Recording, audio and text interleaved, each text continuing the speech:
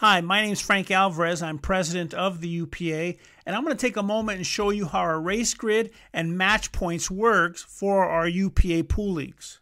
Race grids are provided to you on your league night paperwork every night that you actually have leagues, but you can also find them under the team and singles guidelines on our website under item 4.4. If you'll simply click on the link, you can find the race grids there as well.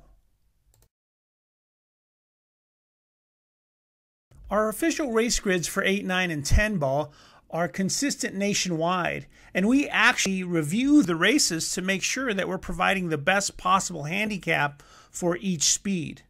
To give you an example, when a 5 plays a 7 in 9 ball, the 5 nationwide is winning 57% of the time. So that race, we really can't make it much better than that. So to be able to determine the race, you simply look up the official speed, which would be 5 in this case, and then the 7. Then you just line them up, and you'll find that it's a 4-5 race.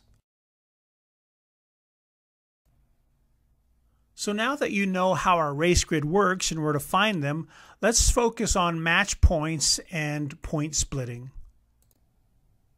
Now, every match played in the UPA is worth 10 points. However, the player with the lowest speed has an opportunity to steal points even if they lose the overall match. So take a look at the first match and notice that both players have the same speed, so there is no point split available.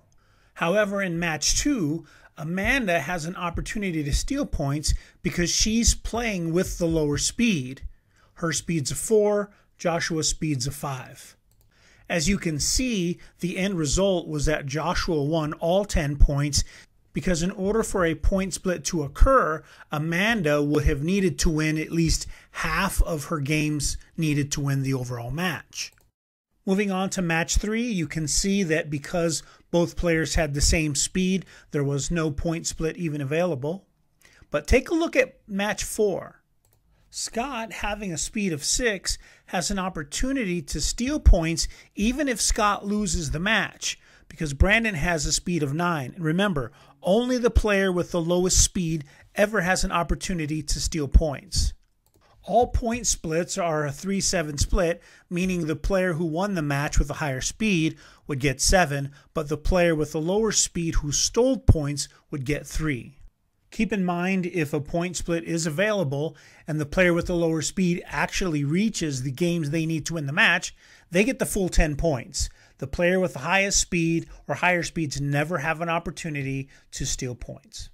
Not only do point splits help the player with the lower speeds in a handicapping system, but it also ensures that the player with the higher speed will play their game so that they don't lose valuable points. Thank you for watching. Be sure to share this video with your teammates, and we look forward to evolving your game.